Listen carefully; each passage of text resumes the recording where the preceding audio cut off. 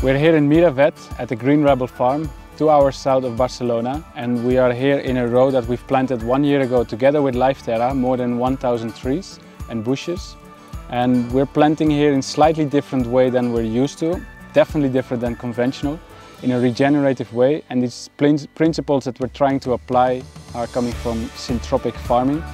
And that means that we are planting in high density, high diversity, and not just the same height of trees, but then different types of trees, but different types of vegetation and plants. So for example, we have a madroño tree that's going to be a lower tree than this poplar. This poplar will go high and it will serve more as a biomass creator, and that we can prune heavily. And all the prunings we put on the soil to cover as mulch. And while we prune, we also give growth hormones to the plants around. So we try to absorb as much energy from the sun through photosynthesis as possible. That's why we have as many plants around to increase that capturing. So we have rosemary, lavender, we have madroño, we have a small almond tree from seed.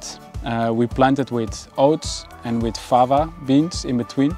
So we don't only think in layers, we also think in time, where we absorb a lot of energy through annuals in the first year, and then we think of the next couple of years, and we also ensure that we have trees and bushes for 100+ years, so that we work with succession instead of against nature, and that's going to be more pest resilient and very productive and very enjoyable to spend time in.